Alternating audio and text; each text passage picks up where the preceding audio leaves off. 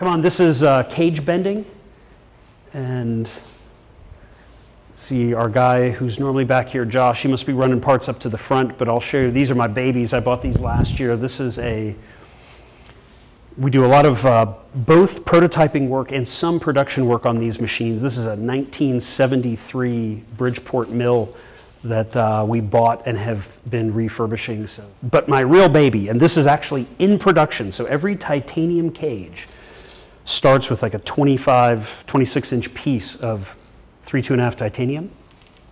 For the laser welding, the ends have to be perfectly flat and clean, and so every single tube is hand lathed on this lathe to control the length, but also the flatness. So after all the bending in the tube, we've only got a 0.15 millimeter tolerance in that face. So here in running cage bending, really welding operations for us, Josh Lewis. And this guy, we have been together now, what, over 15 years. So Josh joined me at Zip probably like 04, 05, I don't know if we even remember, but you guys may know him. Josh did pretty much every job that existed at Zip at some point or another, and then became the guy that made all the disc wheels. So every Pro Tour race, every hour record, every time you saw a disc wheel, each one of those is what, 5 or 6 hours of hand labor, right? I mean, they're really complex. How many discs? 7. 7? How many do you think you've made in the years? Let's see. Probably 3,000, I would say, give or take. Yeah. And then we unbelievable. did one for Tony Kanaan. Yeah. Did the carbon clincher, or the Super 9 carbon clincher. Yeah, all of it. So we've been together forever, and he is the single most detail-oriented, consistent person I've ever met. So wherever I go, he goes. So, because we need somebody who I mean, truly, like, one of the only people I've ever worked with who I can say, like, I need you to do this hand process over and over again in exactly the same way, and it happens, and then we can use that to drive forward with data or questions. So, this is the process that we've developed here, and take it away. You can talk us through what you're... So, we're starting with a rod that we've already laid on both sides. We kind of have a little device here to give us roughly where we know where we want to start. Into there. This guy goes here. Yeah. So one of the challenges with something, I mean, even as simple seeming as the bottle cage, is you're starting out as a 25-inch, give or take, tube. And you've got to do, what, 9 bends in 3 axes, right? And all the way down through the process. So all of these steps later, our total tolerance stack up is 0.15 millimeters at the faces. So, you know, there are quite literally probably 10,000 ways to do it wrong. And there's really one way to do it right. Right.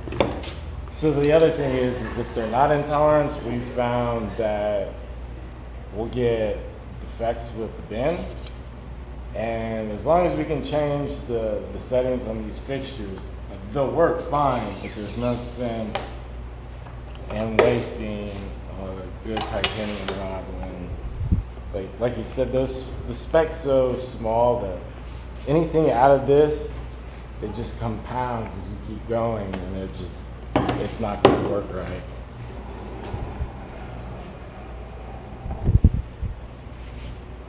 So one of the challenges with bending anything, but titanium in particular, is that it's really speed sensitive. And so he's got to count timing of each of these bends. And really, they really need to be bent at kind of the same speed, the same velocity. 4 to 5 seconds.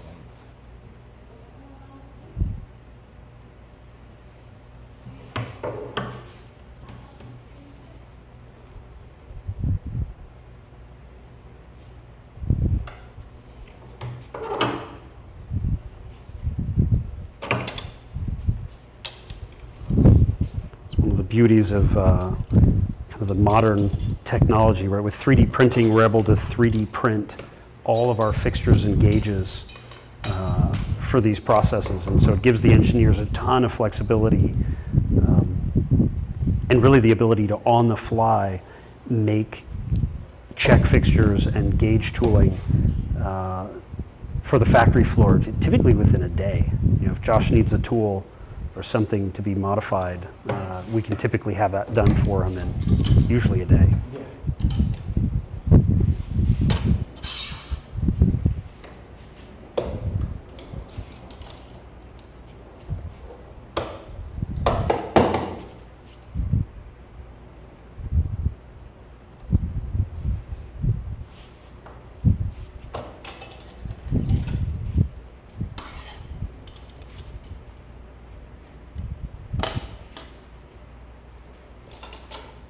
So in the in-process quality control, what he's doing is really important too, to just make sure that not only is everything straight and aligned, but you know, if you're repeating a process consistently and getting different results, that could point to a material problem or some other problem in the process. And so, you know, we find it really important to gauge these at every step of the way.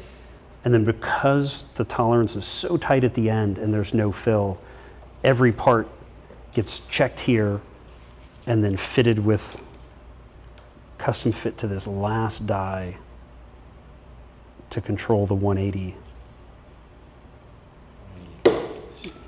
And this is the hardest bend in the whole process, and sadly it's last, so it's where it's easiest to lose the tube.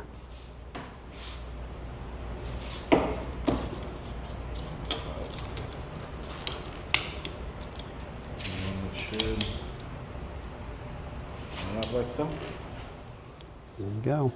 Right in, and you can see they close up. As we open and close, we can't even see daylight through it, so we call that a good one. We rack it, ready for butt welding. So he's bringing them in.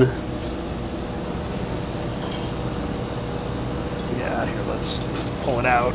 He's bringing them in like this, and you can see the precision needed for the gap there. That's our 0.15 face-to-face. When we laser weld, there is no filler rod, right? And so we are stirring together the material that's already there with the laser. And so when here's one that's complete. You can see just get it's really hard to get a photo of, but let's watch him actually do one. You get a better picture. So we'll be watching it here on the machine. He's getting it set up. So you have to fill the cage form. We fill this guy with argon gas, and then we put him in a fixture, and we'll now put him in, and there's the tube, the silver tube you see coming down is a laminar flow of argon gas that's flowing over the tube. And then the little screen that he's working to here, that is a 50 times magnification of what the laser sees. So the camera on top is actually looking through a two-way mirror down the beam of the laser. The argon gas is flowing down, so he's driving with these crosshairs. And then when he hits go, it's gonna kick on a program to actually weld the tube together. So here we go. So now each pulse, as you see it, it's a 4 millisecond pulse every 250 milliseconds.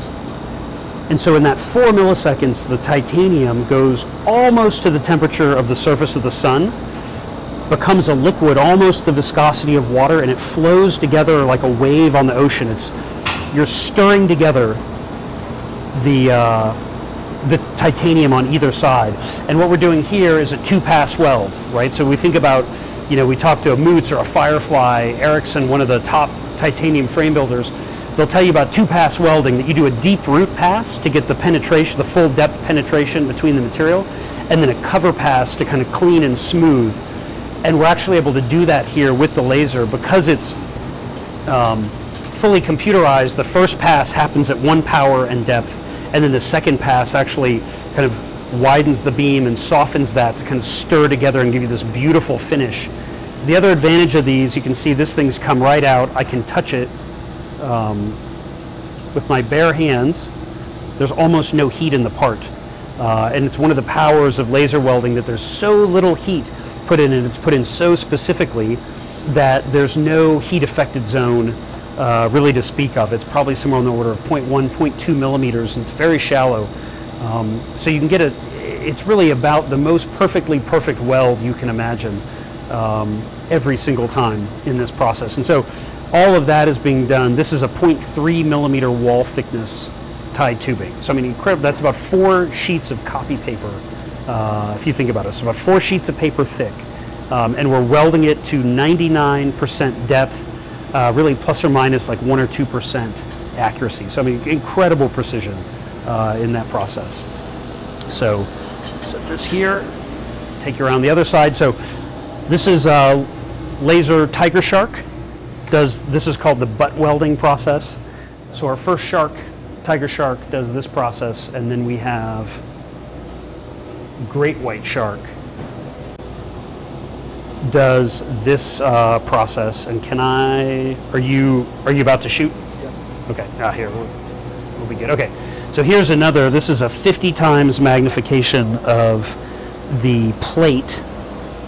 So what you're seeing here, this is the edge of the plate, and this is the edge of the tube. And so you think the tube is about this wide. That's a 6.35 millimeter diameter tube, and that is a 1 millimeter thick plate. So that's how he gives you an idea of the level of magnification that we're shooting at here. So here, I will block. This one is much brighter, and so he doesn't have glasses on, but I'll stand in front of it. Go ahead and shoot it. And so here's our first pass going up. And so it's that sort of stack of dimes that we like to see. And then we're coming back and we're going wider, and we're now smoothing and shaping. And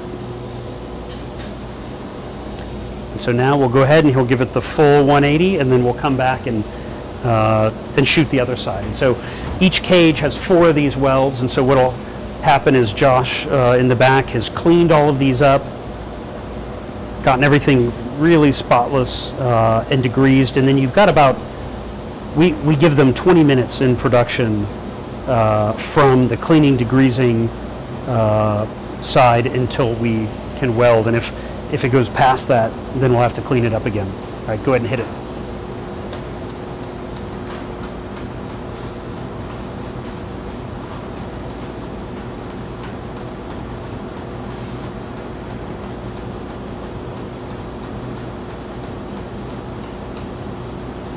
And so this weld is pretty cool when you think about it. It's a 0.3 millimeter wall in the tube and 1 millimeter in the plate.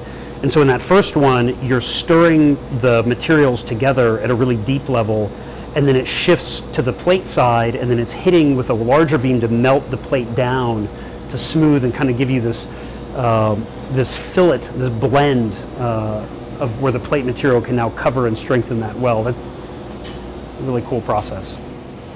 So you see there, you've got that shine. That's what you want in titanium welding. That means you've been really pure in the environment. There's no, and you can see this is right off the machine. We haven't touched this with Scotch-Brite or any sort of anything else. So this is kind of indicative of the level that you're able to get straight out of the machine without really doing any finishing. And then to make it all look uniform, they'll take it back in the back and they'll just hit everything with the 1000 grit equivalent Scotch-Brite. It'll just give it all a uniform color, kind of pretty it up, then a final inspection, and then it'll go to packaging. So.